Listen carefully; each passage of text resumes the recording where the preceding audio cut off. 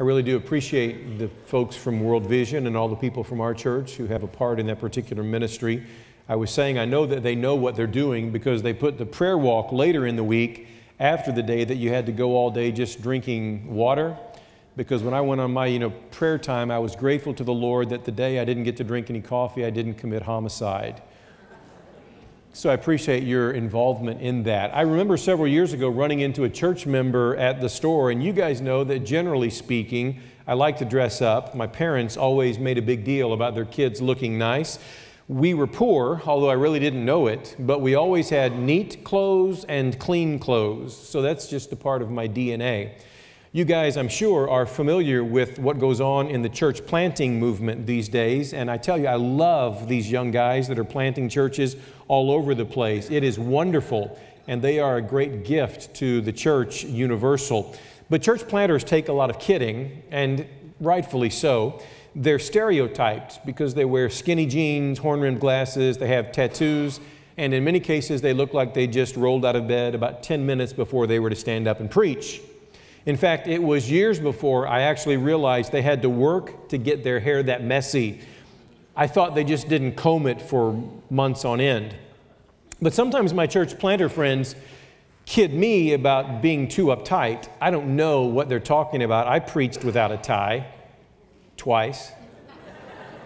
But they'll say to me, Ken, you just need to be yourself. You need to be authentic. Listen, starched is authentic for me. So anyway, most of the time I'm starched and creased and I'm very comfortable that way, except, on my days off, so you guys get the picture. So I'm in the store and I happen to run into this lady that attends our church, and this was a Saturday afternoon, and I'm probably in shorts and sandals and a t-shirt with a sports logo and a baseball cap, and she looked across the way at me, and then she looked again. And then she tilted her head, kind of looked, had that quizzical look, and I'm getting much more uncomfortable by the moment, and finally she comes over, and then there's this moment of recognition, and she says, "Oh, it is you." And I'm thinking, for those of you that remember Bob Newhart, I'm thinking in Bob Newhart fashion, yes, why, yes, yes, yes it is. And then she said, "I almost didn't recognize you." And she kept looking at my outfit. And I was feeling a bit like Lee Greenwood singing "God Bless the USA" in the middle of a Nike outlet store.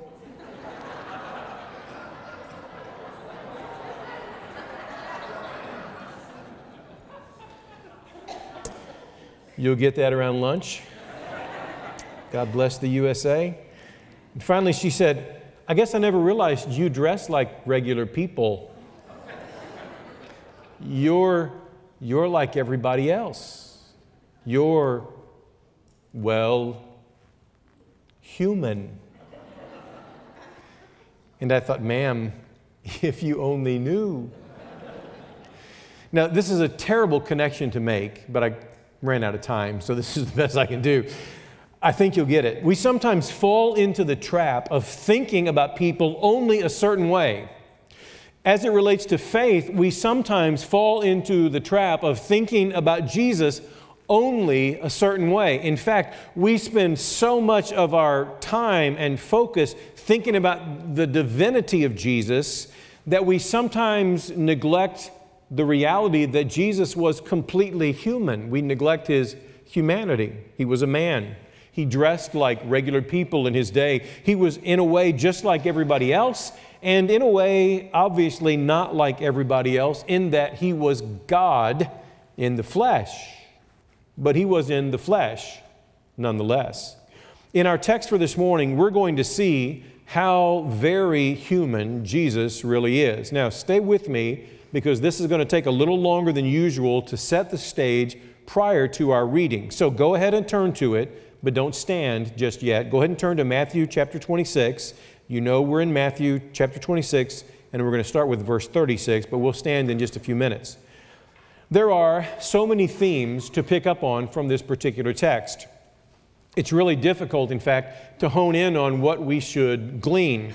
In fact, I'm sure that during our trek through the Gospel of Matthew that I've had as much difficulty striving to narrow and then extrapolate things from this biblical text as anywhere else. Not because there isn't anything to glean, but really the opposite. There are seemingly countless things to be said about this text. It is literally a treasure trove of truth, even in determining a title. I found great difficulties. Some of you will remember a preacher from many years ago by the name of Larry Lee. He wrote a book that was popular many years ago called Could You Not Tarry 1 Hour? And it was based on the text that we'll be reading. And that title crossed my mind. I considered calling this one Third Time Charm.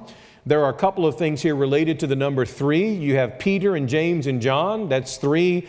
You have the 3 exchanges in which Jesus is imploring his disciples to stay awake and pray. And then you have the 3 times that Jesus prays something along the same lines, praying about his impending suffering. Third time charm would have worked quite well. I could have called it If It Be Possible, referring to Jesus' plea to the Father about this cup, which we will recognize is the cup of the full wrath of God that Jesus is called upon to take.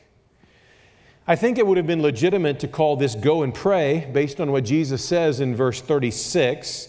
Watch with me would have worked too based on verse 38. I considered the Spirit is willing and you know the rest because of what Jesus says in verse 41. I was thinking about how we know how very weak we are, so we get that the flesh is weak, but maybe we need a strong reminder about the willingness of the Spirit. The Spirit is willing, but the flesh is weak.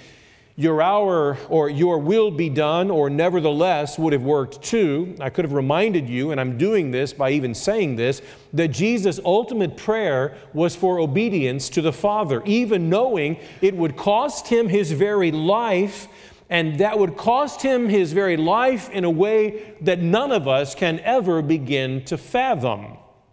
I could have picked on the disciples, and I thought about it for a moment. I could have called it found sleeping. But I don't think it's good to talk about sleeping and sermons in the same sentence. Hits a little too close to home for some of you guys. I thought about calling the sermon The Hour is at Hand, as Jesus notes that it is in verse 45. I have a personal proclivity toward talking about the perfection of the timing of God. I even considered calling it the continuing saga of how to get a QT ice cream cone. But Lori reminded me it was time to let that go. In fact, I considered preaching several sermons from this text and utilizing each of these with somewhat different angles, but I remembered we've been in Matthew since Lyndon Johnson was in the White House, so I determined to forge ahead. I trust you can see some of the challenge here, literally. Where do we start? On what should we focus? How in the world do we even begin to narrow the scope of what to say? I considered calling this Grieved and Distressed based on the way the New American Standard Bible translates it, but I've opted to title the sermon Sorrowful and Troubled based on the overall picture and the way the English Standard Version as well as the Christian Standard Bible captures the words of Jesus, sorrowful and troubled. So no doubt the issue at hand is the distress of Jesus. He is sorrowful and he is greatly troubled. So all of the things with which we might benefit from related to Jesus' final night, I thought that it would be a good place to land. And the truth is, when we talk about sorrow and we talk about trouble, we land in everybody's front yard. So, from Matthew 26, beginning with verse 36, sorrowful and troubled. Now would you join me as we stand for the reading of this beautiful text. Then Jesus went with them to a place called Gethsemane, and he said to his disciples, "Sit here while I go over there and pray." And taking with him Peter and the 2 sons of Zebedee, he began to be sorrowful and troubled. Then he said to them, "My soul is very sorrowful, even to death. Remain here and watch with me." And going a little farther, he fell on his face and prayed, saying, "My Father, if it is possible, let this cup pass from me. Nevertheless, not as I will, but as you will." And he came to the disciples and found them sleeping. And he said to Peter, "So could you not watch with me 1 hour? Watch and pray that you may not enter into temptation. The spirit indeed is willing, but the flesh is weak." Again, for the second time, he went away and prayed, "My Father, if this cannot pass unless I drink it, your will be done." And again, he came and found them sleeping, for their eyes were heavy. So leaving them again, he went away and prayed for the third time, saying the same words again. Then he came to the disciples and said to them, "Sleep and take your rest later on. See, the hour is at hand, and the Son of Man is betrayed into the hands of sinners. Rise, let us be going. See, my betrayer is at hand." Thank you so very much. You may be seated. Sorrowful and troubled. 4 things mainly that I want us to glean from the text, and I promise we'll move quickly. Number 1, Jesus understands sorrow and trouble. Jesus understands sorrow and trouble. We get this from verses 36 through 39 that we read just a moment ago as Jesus goes with them to Gethsemane, and he even explains, "My soul is very sorrowful, even to death. Remain here and watch with me." So the group now moves to a garden or a wooded area on the western slopes of the hillside known as the Mount of Olives. Gethsemane means oil press. It was an area that was filled with groves of olive trees. Jesus then leaves the 8 disciples and moves closer. He brings with him his inner circle, those 3 men, Peter, James, and John. And then he asks them simply to watch. Certainly, we understand as we read ahead into verse 41 that by saying watch, he infers and he means watch and pray. That is, stay awake and intercede along with me. We know this because verse 41 records him asking them to watch and pray. There's something beautiful that occurs when we pray, right?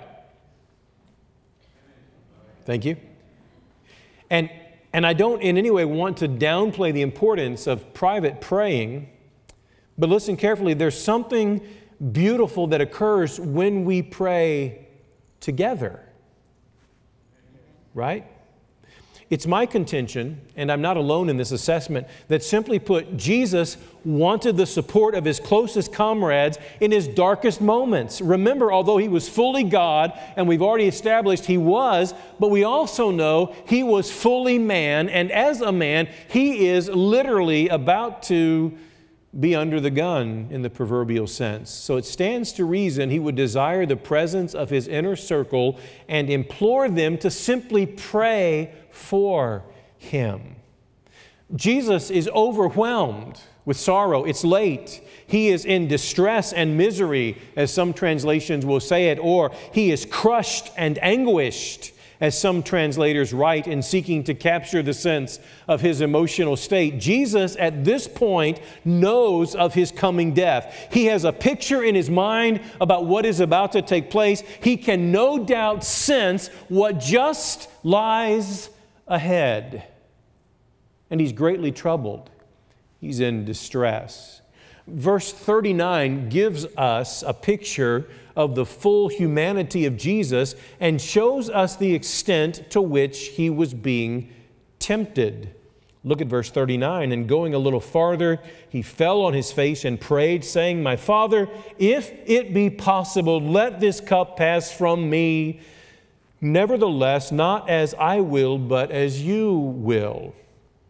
As Craig Blomberg notes, in his sinless human nature, he clearly perceives the horror of his coming execution and very naturally and appropriately asks his Father if there is any way out. As Jesus says, if it is possible, it most likely reflects a first-class condition which assumes it is possible, as Jesus affirms afresh God's omnipotence.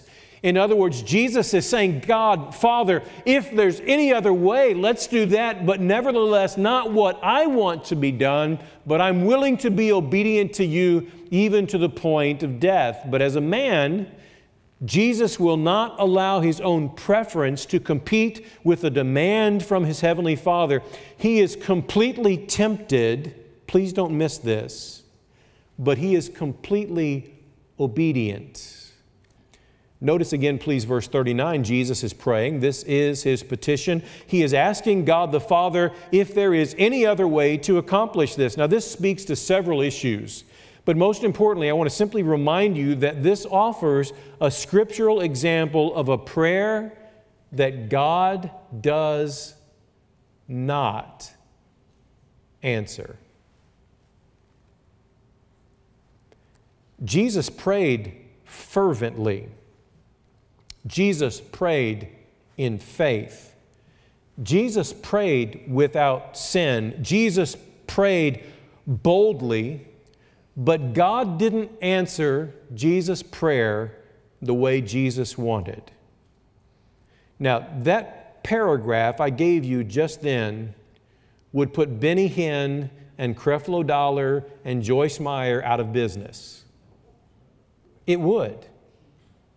Jesus prayed sinlessly, boldly, fervently, but the Father didn't answer the way Jesus wanted him to answer. My point is to remind us about two things as it relates to praying. Pray with boldness. Don't hold back. Jesus didn't. Pray what you sense you should pray. Even if God doesn't answer it the way you want, pray with boldness, fervently. And then here's the second part. Don't blame God. And don't blame yourself. And don't blame others if God chooses not to answer your prayer as you desire. There are a lot of godly, faithful people who pray a lot, and God doesn't answer the way they wished He would answer. In fact, I'll simply say to you that the majority of the prayers I've prayed throughout my life have not been answered the way I've wanted them answered. I've prayed for a lot of people to be healed that have died. I've prayed for a lot of marriages to be fixed that have gone on to divorce court. I've prayed for a lot of prodigal children to come home, and they're still out in the proverbial wilderness. There's one other thing that we need to note before we move on. But I want to make sure that we get through this slowly enough so that no one misunderstands. Let me just remind us again, Jesus was fully God. Agreed?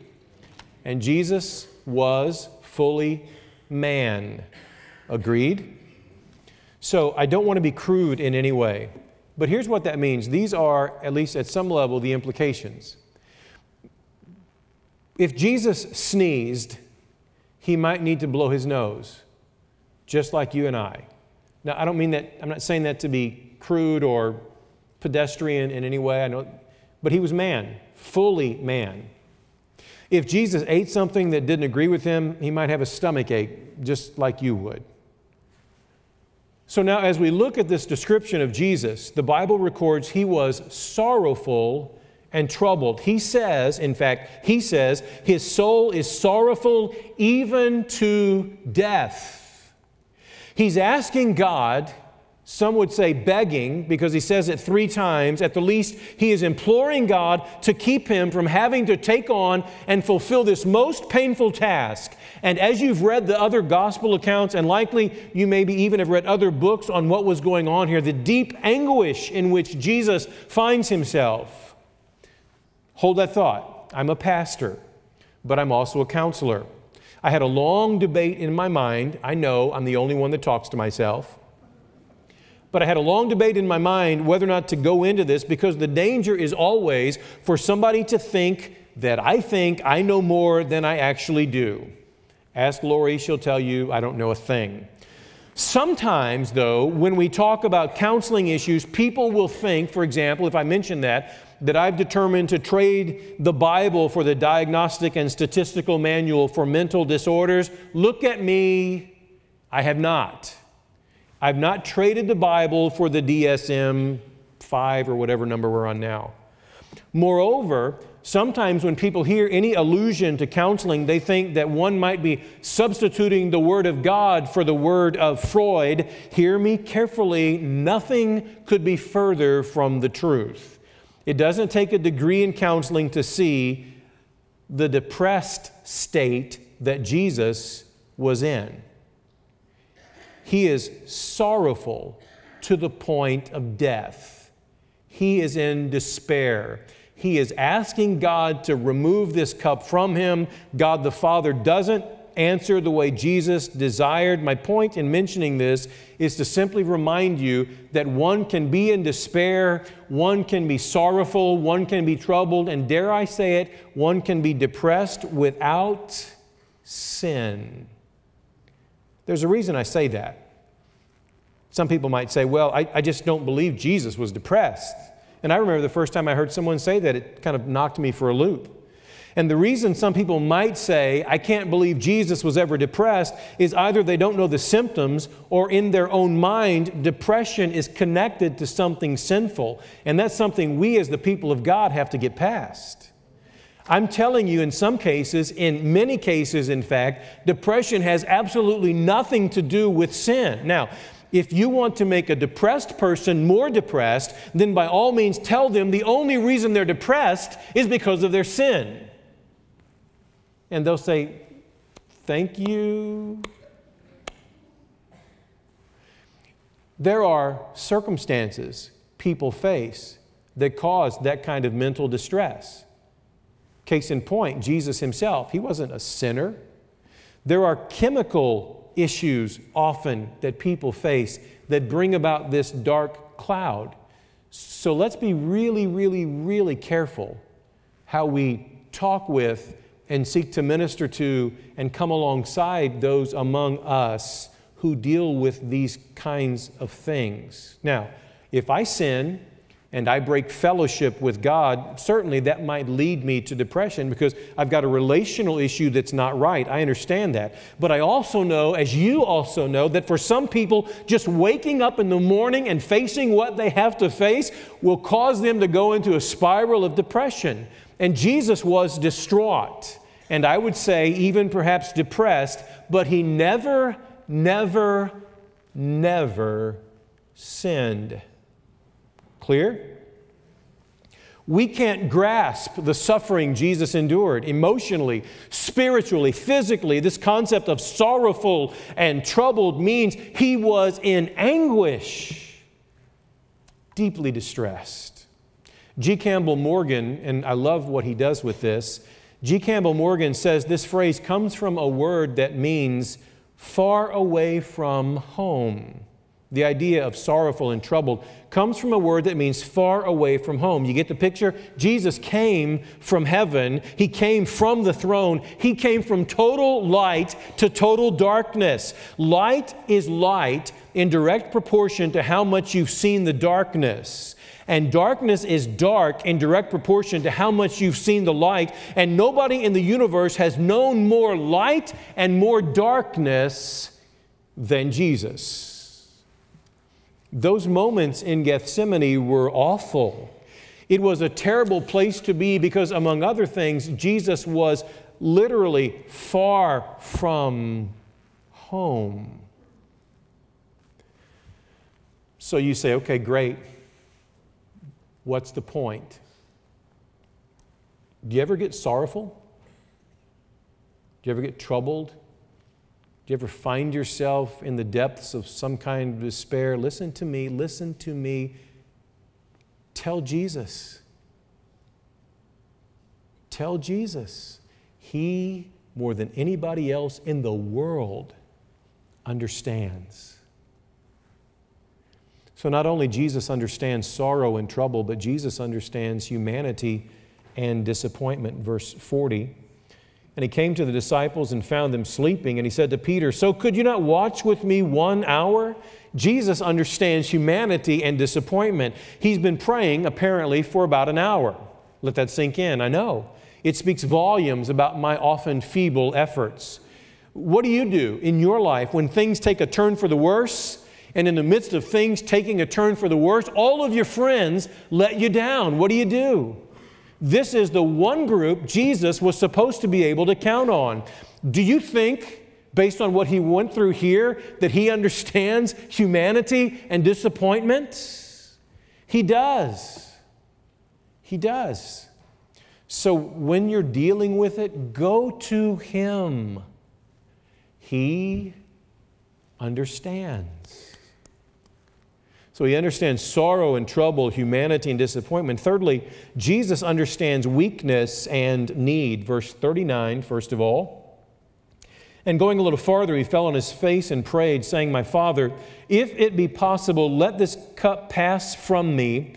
Nevertheless, not as I will, but as you will. Skip ahead to verse 42. Again, for the second time, he went away and prayed, My Father, if this cannot pass unless I drink it, your will be done. Skip ahead to verse 44. So leaving them again, he went away and prayed for the third time, saying the same words again. 3 times Jesus goes through this. Jesus understands weakness and need. He prays 3 times. Now, I know that as God, we would say Jesus needs nothing. But as a man, it's important for us to recognize Jesus expressed His need as a human being to His Heavenly Father. The second time that Jesus prays, He uses a negative adverb with the first-class condition and says, if this cannot pass unless I drink it, speaking, of course, of taking the cup of God's wrath, we know by this second time that Jesus, based on the way he says this, Jesus has come to accept it is not within the will of God that he avoid the suffering that God has laid out for him. So let me ask, how comfortable do you feel bringing your weakness and your need to Jesus? I talk to people all the time and they will talk about what's going on in their life, and I'll say, have you talked to God about that? And they say, oh, I don't know that I could talk to Him about that. Here's a news flash. He knows. Right? He knows. Listen, your spouse knows. You don't think that he or she does? They know, oftentimes. Your needs, your weakness, the despair, the heartache, all the stuff that you're dealing with, if they know and if you know, don't you think that God knows? So why in the world would you ever keep from talking to Him about that? Again, let me simply say He understands, but I believe we need to bring our weaknesses to Him and allow Him to sort of come alongside and, if I can say it this way, wrap you in His arms and say, child, I understand. But you've got to bring it to Him. And listen, because this is my world, you've got to leave it with Him. Can I get a witness? Don't just bring it. You got to bring it, but then you've got to leave it. There's a beautiful poem called Broken Things. As children bring their broken toys with tears for us to mend, I brought my broken dreams to God because He was my friend. But then instead of leaving Him in peace to work alone, I hung around and tried to help with ways that were my own. At last I snatched Him back and cried, how can you be so slow? My child, He said, what could I do? You never did let go. Jesus understands sorrow and trouble. Jesus understands humanity and disappointment. Jesus understands weakness and need. And if I left there, we'd all leave depressed. So we can't leave it at that. I want to give you a note of triumph. Jesus understands obedience and courage. Jesus understands obedience and courage. Verse 44 and following. So leaving them again, He went away and prayed for the third time, saying the same words again. Then He came to the disciples and said to them, sleep and take your rest later on. See, the hour is at hand, and the Son of Man is betrayed into the hands of sinners. And hear the triumph in His voice. Rise, let us be going. See, my betrayer is at hand. Jesus didn't run away. He understands obedience and courage. What does He do? He said the same words again. My Father, if this cannot pass unless I drink it, your will be done. Jesus understood obedience. Jesus will now face the cross. Notice the very last verse, complete resolve. Rise, let us be going. See, my betrayer is at hand. And He died. He died for us, for all people. While we were yet sinners, Christ died for us. Before we ever thought about trying to get things worked out the right way, Jesus died for us. He gave up so we could go up. He defeated death so we could have triumphant life. He suffered greatly so we wouldn't have to. He died literally in our place. There was a Chinese Christian who happened to be a cook, and he was thrown into prison during the early part of the Communist Revolution in China. It was 26 degrees below zero.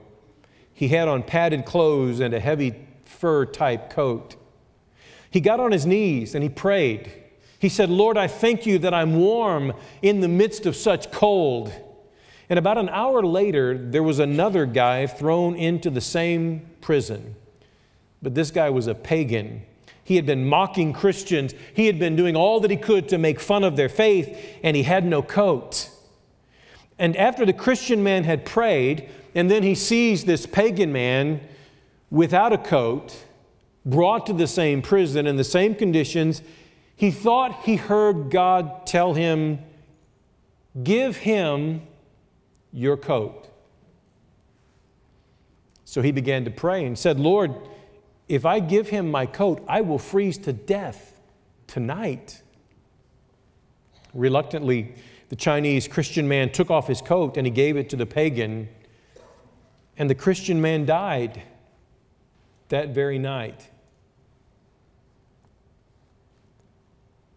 Many years later, a group of Christians gathered in a clandestine way, and they were giving testimonies of their faith. And people were talking, they were standing up, taking turns, sharing the story of how they came to faith in Jesus and how they were saved. And finally, one man stood up and said, "I'm going to tell you why I'm here. I'm here today because a stranger a lot of years ago gave me his coat. And he died so that I could live." That's what Jesus did, only so much more. Remember what Paul said, "For you know the grace of our Lord Jesus Christ, that though he was rich, yet for your sake he became poor, so that you by his poverty might become rich." And that's rich in the things of God. And that should move us to simply say, "Thank you. Thank you."